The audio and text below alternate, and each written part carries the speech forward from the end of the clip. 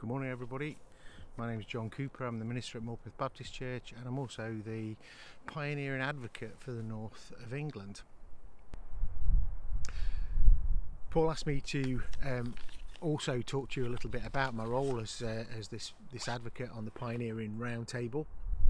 I've only been able to attend one of the meetings up to yet. The idea is to gather people from across the UK to get together in this round table to discuss how pioneering might happen and to be advocates for it, carrying that message back to the pioneers who are in the north and to our churches in the north. And Paul's asked me to bring you a few prayer ideas for our pioneers.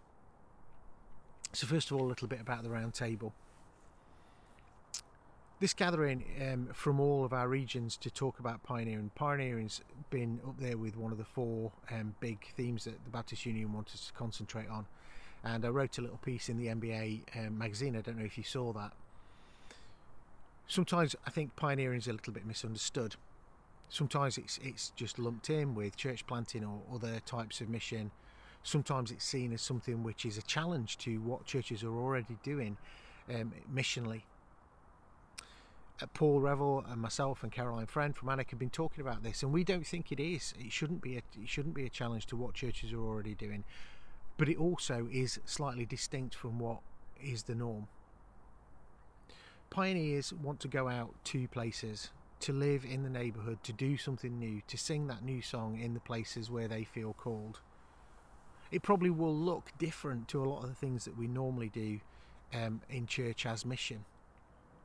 Pioneers want to go out into the community, into spaces and ask questions, to spend time missional listening, and they may spend a long time listening, finding out what the needs of the people are, finding out what happens in that community, connecting with those people of peace that they find there, and then being that Christ-light in that place to take the gospel of Jesus, but a gospel of Jesus which is distinct to that place and to that environment and to those people that they see and find there. So it doesn't come to challenge what we do missionally, it doesn't come in as a replacement to church planting, but it is something distinct on its own. And so Paul and Caroline and I are talking about how we can have a missional understanding in the MBA and have pioneering as a part of that, but as it sits alongside what we're already doing in our churches. So how can we pray for our pioneers? First of all, I want us to pray that God will give them the spirit of creativity to really dream big as they go out and find these places where they feel called to work by God. Secondly, there may be pioneers in all of our congregations, and we need to find who they are and release them. There may even be the people who are, somewhat vital to what we do, but they're being called to do something different. And we need to have the courage to release them to go and work wherever it is that they need to work. Thirdly, we need to give them time, because this missional listening takes a lot of time. It may seem like it's inactivity for a while, but actually it's really seeking to find out exactly what God is doing in that place where they're called to be.